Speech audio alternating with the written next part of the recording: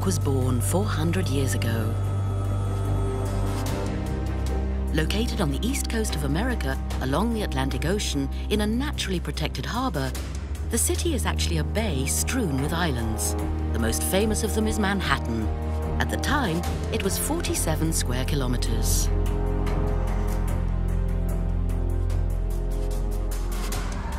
Back then, Manhattan was nothing like the current exuberant city it's now known as, the epitome of the American dream. A constantly buzzing, bustling city with 8.5 million inhabitants and hundreds of skyscrapers. In reality, this steel and concrete jungle has sprung up on what, not so long ago, was a real Garden of Eden.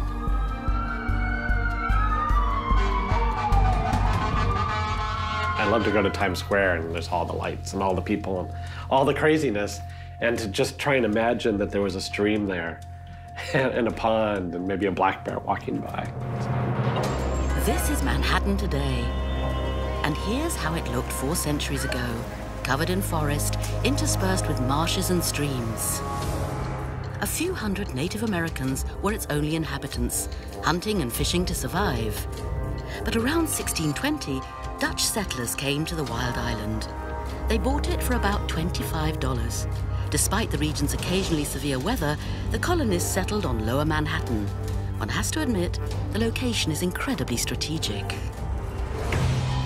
For starters, the harbor is extremely easy to access from the Atlantic Ocean. What's more, the two rivers, the Hudson to the west and the East River, offer gateways to countless commercial hubs in the eastern United States. New York's growth is linked to the fact that its port was exceptionally located, a protected harbor that quickly made it one of the largest ports in North America. Lower Manhattan urbanized quickly. The population tripled in a mere 20 years. And soon, the rest of the island was developed, but in a less orderly fashion. The founders of the town realized there'd be no way to resist its fate. Immigrants were arriving, and the city was exploding, so to speak. At the turn of the 19th century, New York shifted into gear to keep up with its ambitions. By the mid-19th century, New York had exploded into a metropolis.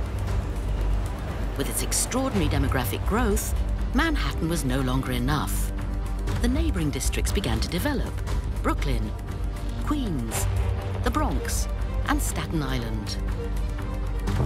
Since 1898, these 5 boroughs have formed the modern city of New York. They're connected by an extensive system of tunnels and bridges. One of the most well-known is the Brooklyn Bridge, which links Brooklyn to Manhattan. It was the first steel wire suspension bridge, and for years was the longest in the world, 1,830 meters. New York became the city of superlatives. Buildings kept going up and up. The Chrysler Building, the Empire State Building. Skyscrapers sprang from the ground like mushrooms, breaking records left and right. In the late 1920s, a rather comical competition developed between the Chrysler Building and the Empire State Building, which ended up winning with its antenna that was taller than the one its opponent unexpectedly surprised the city with. Today, New York boasts the most skyscrapers in the world, after Hong Kong. But these towering giants have a direct impact on floods, like in 1938, when a hurricane paralyzed the metropolis for days. Still, New Yorkers didn't learn their lesson. We decided to build these big buildings and then use, gas and coal-powered fuel to heat the buildings, right? Which is leading to climate change, right? It's putting carbon dioxide in the atmosphere, which is leading to climate change, which is making the sea level rise, which is then flooding parts of the city. So there's no doubt if you were to start again, you would build the city in a different way, in a way that would be more compatible with the nature of the place. In 400 years, Manhattan, which started out as virgin territory, morphed into an urban giant. 97% of its ground is covered in concrete. Today, this urbanization has become problematic. The soil is like a huge sponge. It can absorb the rainwater and the snow melt. But now you've like limited it. And so you actually make more floods happen because of that, right? It becomes flashier because the rain falls down and it has nowhere to go, right? It can't go down into the ground anymore. It can't go up into the vegetation because you've cleared all the trees. It can't go back into the atmosphere. So all it can do is flood. And that's why, just small rains, you get floods all over New York. Luckily, New York had natural barriers that offered protection from storms. Except that, as it developed, almost every single one of them was destroyed.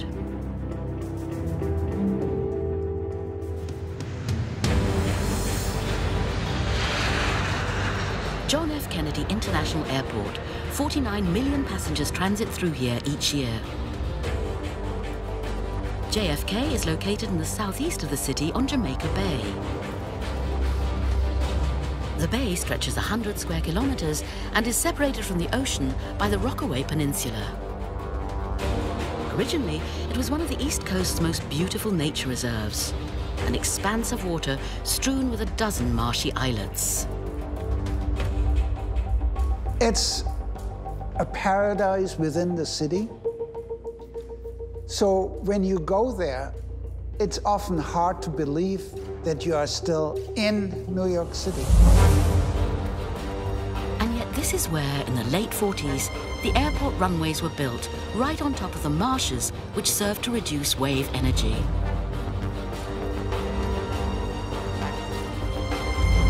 Essentially, it became a place that was, over the years, it had been a dumping ground, and then it gradually became integrated into the rest of the city, but it had the issues of what had once been a wasteland. Of course, flat wetlands are often considered prime sites for creating airports, which need vast expanses of flat territory. To dry out the marshlands, dredgers suck sand up from the bottom of the bay through huge pipes.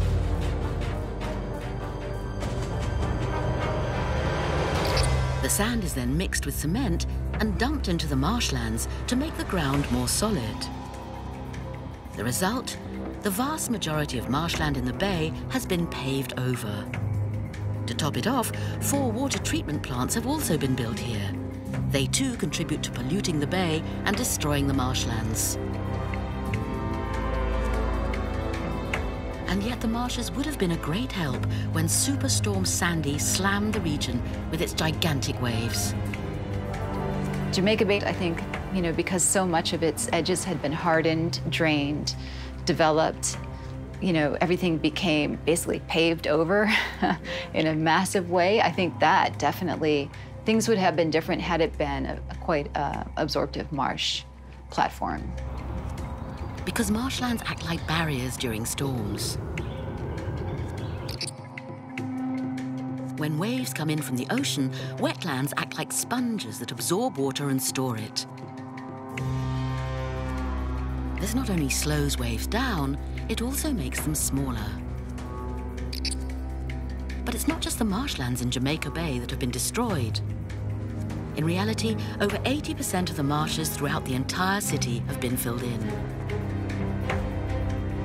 This is the case with Central Park, for example, New York's famous green lung. Here too, the wetlands were massively drained to build a vast artificial park.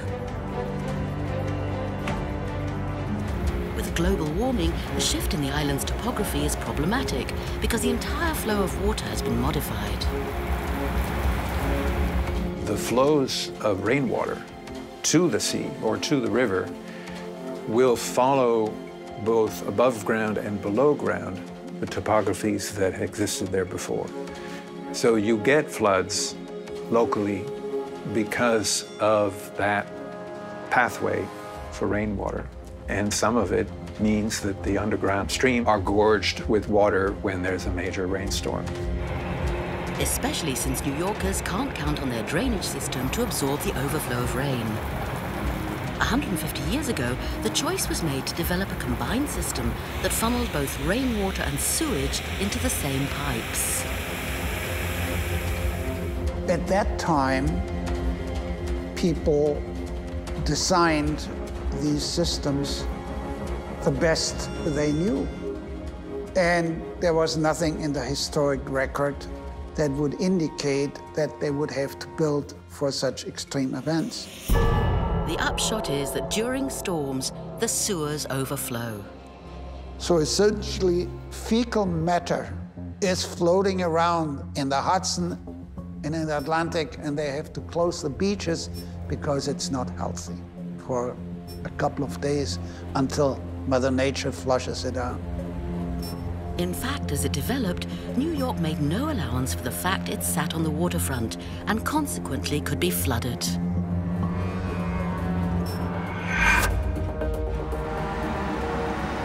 Until now, the city hasn't really suffered, since in 400 years, there's only been one major storm per century. But 2012 was an irrevocable turning point. A massive hurricane struck New York. When they tell you to evacuate, you need to evacuate. October 29th, 2012. Hurricane Sandy struck the city full force. Gigantic waves surged through the streets of Manhattan.